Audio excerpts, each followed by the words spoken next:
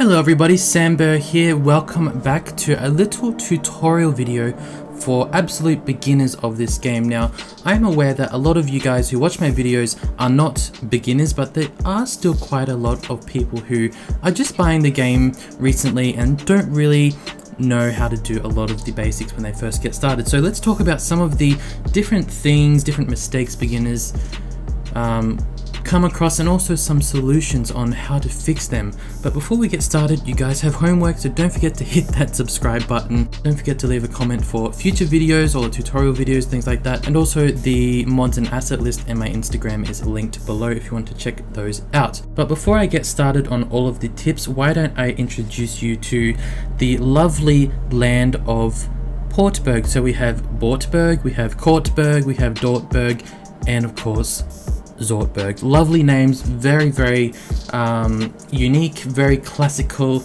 and like nothing else at all. So why don't we check out tip number 1. So that is basically, you don't want to make your highway traffic go into a small urban area. You want to keep your highway traffic at a good speed, right? You want them to get from point A to B quite quick. So if we go over to here in Bortberg, you can see that the highway traffic comes into a very populous area, and you want to avoid this because if you look at the layout, the highway traffic, even though there's not much now because it is quite a small town, but as it grows there's going to be more and more traffic. So you can see that there's a lot of traffic lights, for example here and here. There's also going to be a lot of people walking across the pedestrian crossings. There's going to be lower speeds. There's also going to be general cars and trucks that are just turning from point A to B and going all over the place. So you want to keep your highway traffic and your ordinary traffic separated, because once you mix them together, it's going to be a lot slower than just a normal highway. And you also want to avoid the grid-like shape that you can see right here, because obviously that's going to be a real issue because they stop, go, stop, go, stop, go. So that's really going to lower your traffic flow percentage. So that brings us to tip number 2. You might want to create some kind of bypass. So you could do something like this. Now, of course, you can do different sizes of bypasses, whether you want to continue it as a highway or you want to use some kind of lower main road. That is up to you. But for this example, I'm just going to use this main road, not a highway, but just a main road that still kind of acts like the highway. So by doing this, it diverts all of that highway traffic away from your town urban areas. And that way you're splitting up your urban traffic from your highway traffic, and as a result your traffic flows straight through. They can get from point A to B a lot quicker, and they can also choose where they want to get off the highway. So with the first example, all of the traffic was forced to go in the one same spot. But with this example, with a bypass, you can see traffic has all different options where they want to go, where they want to get off the highway, where they want to get on.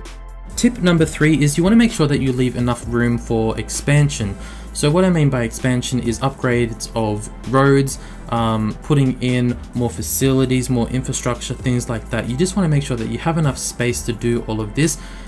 Maybe you don't want to make your first town really compact. You want to spread it out a little bit to make it easier for general upgrades in the future. That's really up to you. That's a very quick point, but it's definitely something that you need to think about. Really think about what you want to do. So you need to plan ahead, which is tip number 4. Now, when I say plan ahead, it could be something like adding in larger roads that you know are going to be busier in the future, or zoning areas in specific places that you want to have more traffic or you want to have less traffic, or even just implementing earlier infrastructure for whatever reason or whatever type method that you want. It's definitely important to think ahead. You don't have to create some kind of huge plan what you want to do, but at least have some kind of general idea. So you can think about, okay, I want this area to be a really busy downtown area, so I'm going to put larger roads in this area. And then this part over here, maybe I'm going to want really no traffic at all, so I'm going to create no large roads over there. So just think about those types of things. But if we look at the map now, if I were to make a change, so if I thought ahead, I didn't really think about this map too much, but if I were to plan ahead, I would put this huge industrial area, it's called Kortberg, I believe. I would actually put it possibly over here.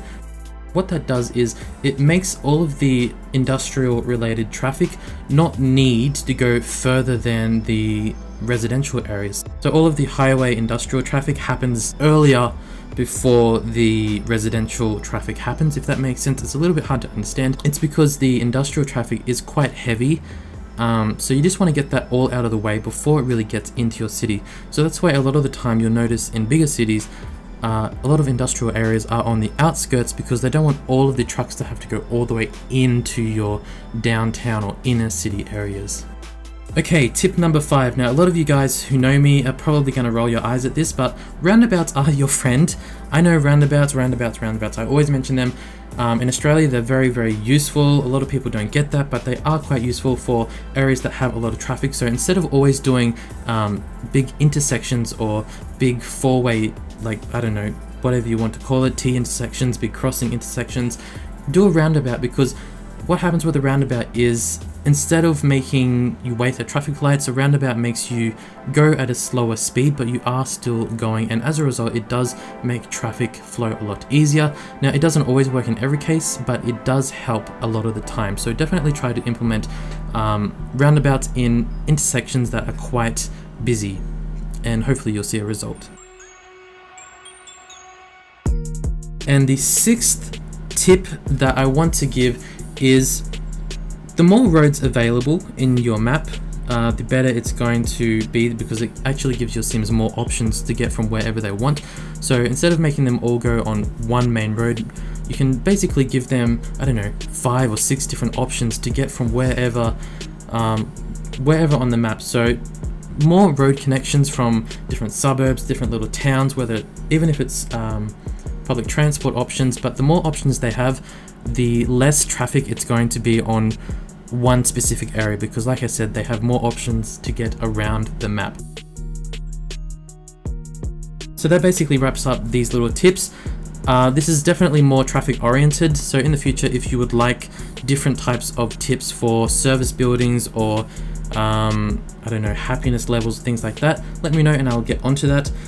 And but it all depends on the demand for that. So thank you guys for watching. Don't forget to hit that like button, and yeah, I'll see you guys very soon. Bye guys.